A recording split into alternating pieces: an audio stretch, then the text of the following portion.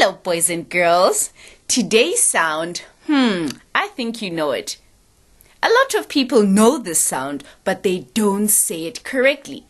Just like Teacher Letty, my tongue doesn't want to say it nicely. So I brought a teacher friend for me today to say the sound correctly. Okay, so we're going to go to Letterland and just find all these different characters. When we come back, you're going to hear my teacher friend say this sound correctly.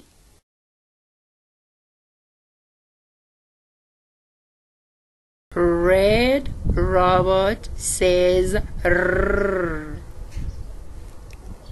Red robot says rrr. Red robot, see how he runs, see how he runs. He really makes a growling sound. He's always heard but he's never found. Have you ever seen such a rascal around? Rrr, rrr, rrr.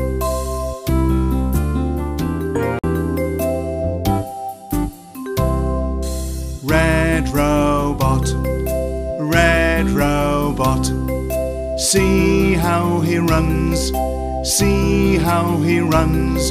He really makes a growling sound. He's always heard but he's never found. Have you ever seen such a rascal around? Rrr, rrr, rrr. Red Robot is so good at running, but we are going to show him how good we are at handwriting. We are going to be writing the letter R. Let us put our finger on the green dot, short line down, up to the tippy top and over a little. Stop at the red dot. One more time. Finger on the green dot, short line down, up to the tippy top and over a little. And stop at the red dot.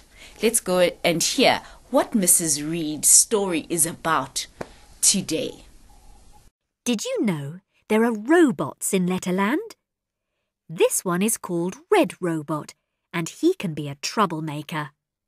He likes to take things that don't belong to him, and that's not right.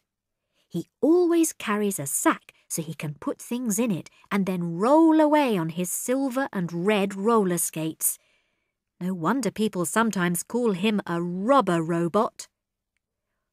Red Robot has a remote control racing car. He'd better be careful or his racing car will run into the horses from the riding school. Red Robot hopes you won't recognise him in his capital letter shape at the top of this page because the rascal has changed his shape. But we won't let him fool us, will we? We won't be fooled by Red Robot, but what we're going to do for our activity, we're just going to be running. We're going to have a race. If you have friends around or siblings or other people around, you can have a race. But if you're all alone, you can still run. Okay, so for our activity, we are going to have a race. And that is all for today. Goodbye.